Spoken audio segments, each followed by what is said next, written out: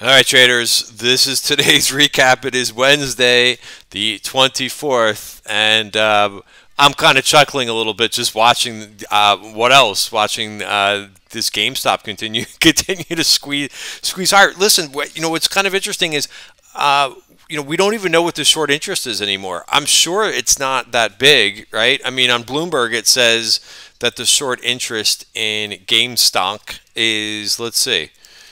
Um, it's 32% of the float. I mean, that could squeeze a little bit, but that's nothing in comparison to what it was. So, and again, it's a little bit outdated, the short interest, but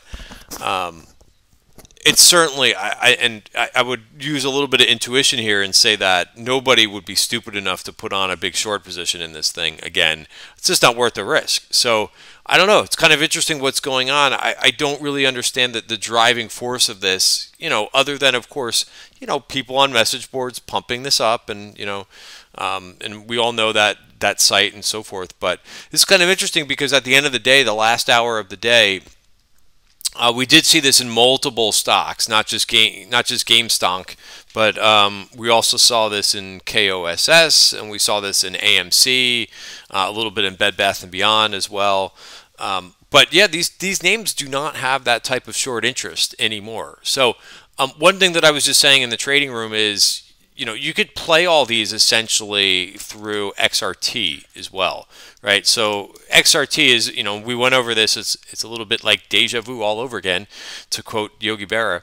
But this ETF has a lot of these names that do have a decent short interest, like the ones that you see in front of you, and it's an easier way to I think, to kind of navigate this move, and especially like if you wanted to trade options, they're going to be a little bit more manageable to do that. But you could see this is XRT's up to 86, right? And you could see the move that's happening here. So there'll be some resistance come at 90, and I think for GME you're going to have some resistance at 220, which we're rapidly getting close to. So yeah, I mean, I'll tell you, this is an interesting dynamic, and as I talked about weeks ago, I really don't understand this other than, could it be more stimulus checks coming? And Powell spoke today, and, we're not really seeing any change. To kind of get back to the overall market, we're not really seeing any change in tone. So is it just speculative fuel,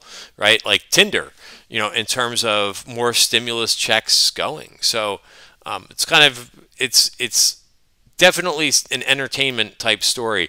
Risk disclaimer in front of you. Everything that we're going through is for information purposes only. Again, my name is Christian from Tribeca Trade Group, and we'll start to kind of get into today's action. By the way, I watched the Portnoy video last night with the CEO of Robinhood, and my point of view is that I understand the animosity, right, against the CEO, but I was trying to make a point, and I was being it kind of saying it in a snarky way last night on Twitter, and I was just saying, like, yes, this CEO is not the best communicator, right? He also, this type of application that we've talked about for years, Robinhood, is, to be something that is not as well put together as some of the other brokerages. So I understand people are very, very angry and passionate about what happened and how it was communicated. And I agree. I have not been a fan of Robinhood for a while because I just don't think they're sophisticated enough in this day and age, and other than making bets like you would on DraftKings, it's kind of the same thing, right? That's how I view Robinhood, as DraftKings, right? Like betting a little bit of money on the side. That's how I associate it, but other people associate it differently. But I would go back to, in the United States and many other countries, you have choices, right? If you don't like what they did or how they handled it, the best thing that you could do as a consumer, well, there's probably two things, right? We'll talk two different avenues. The one avenue is take your business and go someplace else, right? It happens to me with when I get mad at a cable company, right? And I don't like if their service, you take your business and you give it to somebody else, right? You could cry about it and say, this company's bad and so forth, cry and whine about it. But really, you have power with your business. Take your business and give it to somebody else, right? And hopefully they do right by you. The other more severe action is you could file a lawsuit if you're really that upset about how something was handled. But what I was saying, and I finally said to a few people on Twitter, I'm like, guys, you have to move on, right? You can't continue to whine about this, and you're missing opportunities that are in front of you. And maybe some of those people woke up and now they're trading game stock again. I don't know, but it's an important lesson to learn. And that's why like I do speak up on Twitter every once in a while. But I'm like, guys, you got to understand, it wasn't a good company to begin with. And if you didn't realize that, and if you didn't do your due diligence, I understand if you're new to trading and you're navigating and you didn't know any better. It's understandable, right? But if you've been trading for a while, then really taking the time to kind of figure out if this was a good application to begin with may have been something that you wanted to check into. Okay, so let's move on. I just spent 5-6 minutes talking about that, but it's a hot topic right now, and I wanted to cover it in some capacity. Let's move to the market. Big move, I would say. A crazy thing that is kind of happening today is what I've been kind of starting off a lot of these videos, some of them not every day, but with the move in bonds, right? So this kind of got to a little bit of a fever pitch, right, in terms of this move really accelerated to the downside. Now, we had a virgin point of control taken out, right? So again, this is an area of big volume that virgin point of control was an area of big volume that was not revisited prior. So they act as magnets, right? We've been talking about them all week long. And so this, coupled with how oversold bonds are on the RSI, Relative Strength Index, they got down to basically an 18, right? A lot of times we talk about the RSI when things have been getting overbought, because that's the environment that we've been in, right? When some names have gotten up to be like an 85, 90 RSI, and usually they back off pretty quick from there, right? Even if you want to go back to our XRT example, right? This got to, if you want to look at the RSI of where this thing got to back, a few weeks ago, it got to a 91. That's usually a danger point when something gets that extreme. It could continue to go higher, once it kind of hit 90, it went from $90 to 99, but then look at what happened, right? It broke down pretty decently. So you're getting to that point with the bonds, and the bonds only ended up down, well, this may be new numbers for the day. This is 30 basis points. But, you could see now our hammer bar, and they're probably, I would think, if I had to guess, they will probably bounce a little bit from here, right? Now, the trend is still down, so you have to be careful. We talked about this in the morning about how oversold the bonds are. And, for example, TLT, which is a little bit different duration, it still has a VPOC down here, and this recovered quite nicely too. This was down like 1.8%.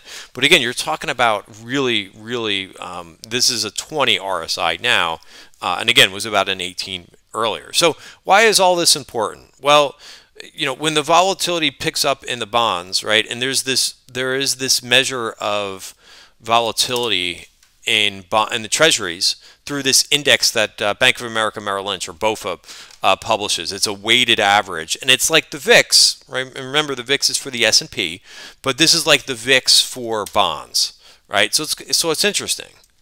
And if you look at you could actually look, and there is a little bit of a correlation when volatility rises, and I don't know the exact numbers here. I apologize, because I just haven't done the math, but you could see that sometimes, right? Not all the time, but sometimes when this goes up, right? And I don't think this is updated yet, by the way, for the day. I think they update it like at the end of the day.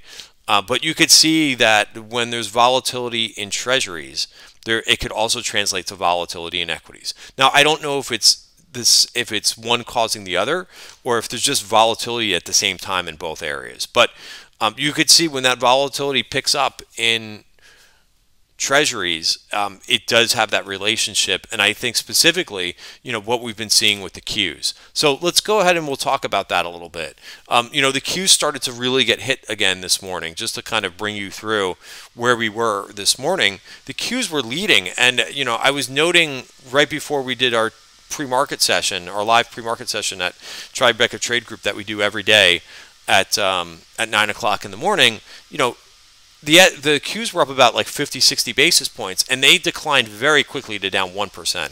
So they made a nice turn here, and all in all, we had another pretty good trading day. And if I go back to the performance here, you could see that the Qs made the biggest jump, right, up 1.7%. Excuse me, IWM was better than that. IWM was, just continues to motor along, was up 2.4% for the day. Very, very strong. So that's kind of the story. I was long, I've been long diamonds. I took that trade off today. I made some nice money in diamond options. And if we kind of go through the biggest performers, of course, what we just talked about with, I don't even know what you call these stocks because they're not that big short interest stocks anymore, but meme stocks, I guess, is what everybody's talking about. Obviously this drove this group today at the end of the day up 5.3%, but you also had some really good performance. Look at the semis today. They made up 4% move from the open. So very strong. We went through and kind of, we're looking at some of those names this morning and so on and so forth. And I'm long one or two. Solar stocks also made a recovery to defense stocks, right? So that was something that we talked about this weekend. So we really kind of set this week up pretty well. And I want to talk about too. I want to talk about the last couple weeks, how they kind of materialized. But if you remember back on Friday's video, I talked about how the industrials, right, that we might see a decent rotation take place. I talked about this all day on Friday in the trading room as well as the video after hours. But we talked about how XLI was getting out of this multi-month range, right? And today broke out to new highs. You don't normally see groups like this rally, 2%. The aerospace and defense, which we also talked about last week, very strong. And then, of course, if you want to look at the materials, they had a fine day too. A lot of the chemical companies. I went long Dow today, right? Broke out very nicely in Dow today. Going back to the industrials, Boeing finally really got going. Now it got helped a little bit by Kramer mentioned it too, but I've been sitting in this Boeing for a few days. I think actually Friday is when I switched out of an option position and said, screw it, I'm just going to stick in some stock.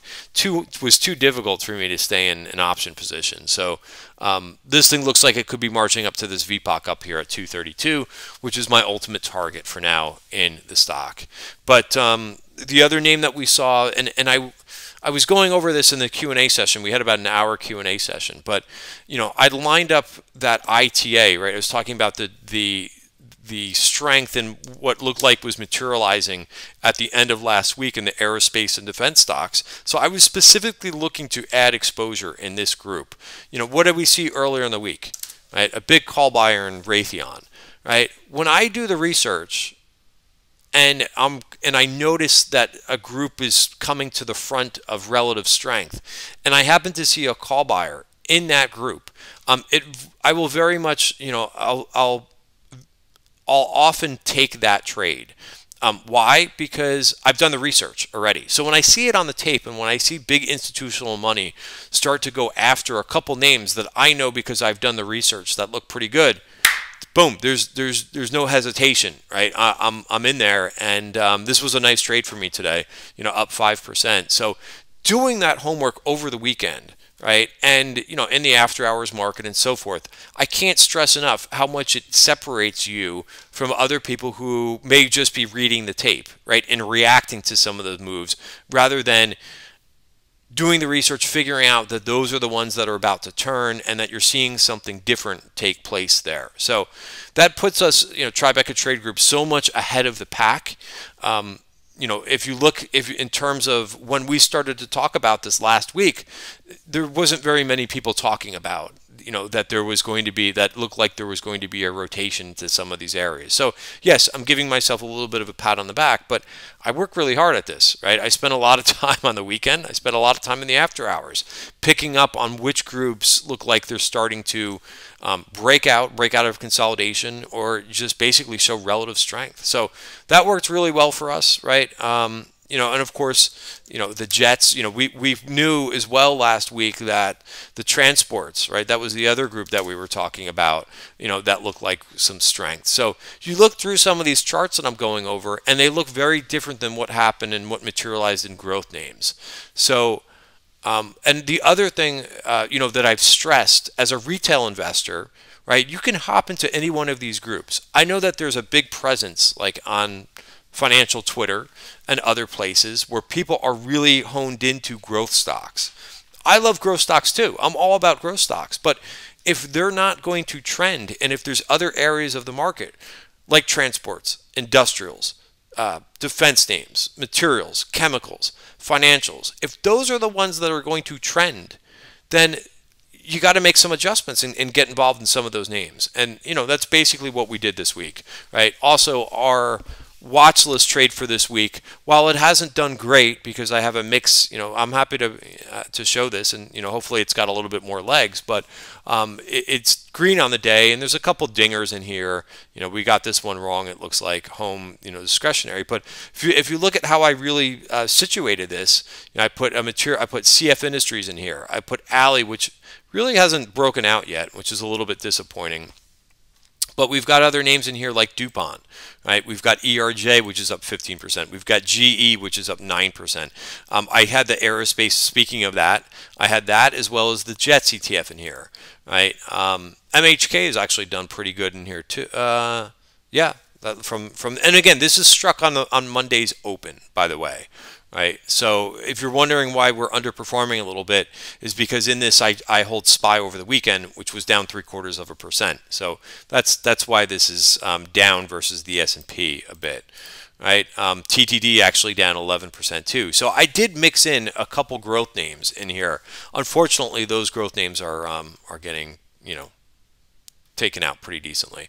So we talked about that. One group that I've left out is the steel names, right? U.S. Steel got going today. I was somewhat aggressive here on the open today. If we go through my trades, I did take AAL, and I didn't stay in it all day long. I was happy. Whenever I get into an airline, it's just me, but I decide to kind of take my profits rather quickly. Right, so I view it as a gift. If I can get into an airline and get profits in it within a couple hours, I usually just take them and move on. 185, pay. Not a double or anything like that. But here's my trade in US, and so I think it's getting a little bit late to be looking at the materials. Right, like I said, we came upon this last week. So I think some of it is getting a little bit long in the tooth, right? If you see names starting to look parabolic, right, that means that you're probably going to see some profit taking in some of these names, right? And now you could start looking for things like the semiconductors and some growth names, right? It's constantly a push-pull mechanism, right? When we see these rotations into value stocks go up, growth names go down. But what happens eventually is the growth names become more attractive because they've gone down some. And then money goes back into the growth names. I don't know exactly what stage we are, but one of the things I said this morning was, hey, I'm actually going to be looking at some growth stocks after a multi-day move in value stocks. It doesn't mean I want to jump all the way, because you could see I added things like US, I decided to add US Steel and Dow today. Cree was a nice name. That's one of the semis. I also talked a lot about, Micron today, and Micron had a huge day, up 4.8%. Nice price target raise, I think, by Deutsche Bank this morning. Taiwan Semi also made a nice move back, which I view as kind of best in breed. Let's see where NVIDIA is trading after hours. I thought, makes it very tricky with some of these names that are reporting. This name again, like I didn't play it in options today because I just think it's too tricky. Like I read through everything that they said in terms of earnings. It looked like a pretty clean report, like beating everywhere, and the stock's not up that much. So it's very, I've been finding it this last earnings cycle. It's been very, very difficult, right? TDOC had great numbers too. They're down. They're down almost 20 points or 14 points. Down 14 points. And they beat every metric. So the moral here is, if it doesn't make sense to you, don't trade it, right? Don't trade the names for earnings, and maybe you can pick on some of these things when they sell off on strong numbers, right? That's my opinion on how to handle this, what we've been seeing in earnings results so far. The expectations are probably a little bit too high for some of the names. All right, so that's a lot of things that we covered. We covered the move in bonds. I covered, what I traded today and some of the big moves. This MP, we saw some calls in this one, and I think the CEO is on Kramer tonight. This thing's trading up to 45 here after hours. So, nice to have a little piece of a rare earth, right? So again, I've got pieces of where I think there's relative strength, and then for some of the growth names, being patient. If something looks like it's jumping off the page to you in terms of a signal, then I think it's okay to take it, right, if you see a really good signal. But I would not force getting back into the growth names, unless the setup looks really, really good to you. So I would be picky and I would be patient until some of those setups materialize. And I do think that they will. It's just a matter of time. Okay, so that's a couple things. Also, this was a great mention by one of the traders in the room, was Honeywell, right? All the aerospace and defense names going up. Honeywell had a huge day today, up 3%. This name just doesn't move that much. You could see the previous candles in here, but this name finally popped pretty nicely too. All right, so yeah, I mean, so I do get into some things, right? Zillow worked for me yesterday. I rolled the Zillow, but you could see it was down 2.7% today. So not ready. It's not ready yet. So even though I view it as a good opportunity, it just may not be ready yet. And one thing that was particularly interesting today was, right, so here's my targets in Boeing. Couple targets here in U.S. Steel. Oh yeah, McDonald's. Here, I'll give you one that I'm looking at for tomorrow, and I kind of put on a preemptive position, but it's a little value-esque, but really coiled. It may not be ready yet, so I just kind of put on a preemptive position. I would watch for a break of 215 in McDonald's, but it looks like, it looks pretty close to breaking out. We need some volume and we need some buying. But I think if this pushes, we could see a move up to like 222, right? And then, nothing wrong with going long McDonald's, in my opinion. Okay, so that's that. I was going to mention that one area that did not participate was the ARK funds. Look at the performance of these things today. ARK Innovation was still down on the day. So again, it just kind of tells you that right now we're not seeing that huge buy the dip in the growth areas, right? ARK Innovation is big areas of growth. So my opinion, and of course this video is for information purposes only, education purposes only, that I'm not buying this until I see buyers kind of come back into, let's say, the ARK funds, right? The ARK F FinTech was down 1.6% on the day, right? And again, what's interesting too is the moves that are taking place in more of your old school payment companies. Not to say Visa and MasterCard are old school, but they're a little bit more old school than a Square and a PayPal. But hey, this pattern has been going sideways for a while. So this thing wants to continue to go higher. I think 384 is in the cards. If it can get out of this little range, I like MasterCard here. All right, guys, so a lot of opportunities. I would make sure, of course, that you stick to your trading plan and stay disciplined. But, there's some exciting things going on. And the last thing, this video is already 24 minutes long, but we're almost at the end already of February. Sorry, lost my train of thought. We're almost at the end of February, believe it or not. I know it's the 24th, but because February only has 28 days, we only have 2 more trading days. I would review how you did beginning of month versus end of month. I will tell you this because I think it's important, and I stress these things in these videos, is that a lot of traders, younger traders, and again, I was there once too, and one of the things that I've really worked on in my trading career is when the market is trending to try to suck as much profits that you can out of the system. And then when it stops to trend and starts to chop, to try to really make some adjustments to not give it back, right? And then, waiting for the green light, and then you can press the accelerator down. But I'll tell you, if we were talking about performance today in the Q&A session, and I would monitor how you did in the first part of the month versus the end. And I think it's a win, number one, if you outperform the indices, which I think the S&P is up around 5% for the month. Qs are up a little bit less than that, and IWM, I'm just going from my memory here, IWM is up about 10% for the month. So if you outperformed those, you did a good job. And if you really outperformed, right, then you really made some good adjustments mid-month and over the last week to not give back your profits. If you're mainly playing on the long side, which is what I'm doing, right? So that's kind of the feel. And if you gave back too much of what you made in the beginning of the month, then that's really where you want to kind of analyze what you did. And I was talking about this again in the trading room today, that I had a rough go of it the last week of January, right? And I knew after that, I was like, I need to make some adjustments, right? I need to tighten down my process because I gave back too much in January, right? So if that's happened to you, I wouldn't fret about it. I would just kind of go over what you did and was it you held too many positions, too big size positions, too many short-term option positions, right? Usually those are the culprits of when the market starts to turn and go, head south. You want to make sure that you are making some of those adjustments that you need to do. This way you can improve for next time. So I would not get discouraged if you got beaten up over the last week for any reason. And just learn from it. And again, it happened to me end of January. I made some adjustments and I'm much better for it. All right, guys, have a great night, and I'll see you tomorrow.